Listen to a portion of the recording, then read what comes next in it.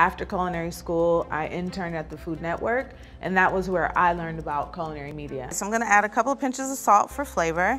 Time in restaurants is, even if you do want to go into a culinary kind of media world, is invaluable. You will probably find yourself in a kitchen where you're the only person who looks like you. So what?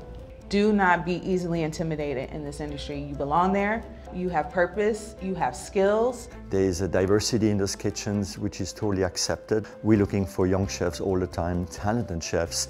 And Las Vegas in particular, there are more restaurants opening up in a year than any other city in the United States. There are a lot of jobs you can do in the culinary arts that require all the skills you have. The experience you guys are getting here and in restaurants gets your skill level up to an awesome point.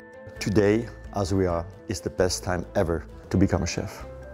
This message is part of American Graduate Getting to Work, a public media initiative made possible by the Corporation for Public Broadcasting.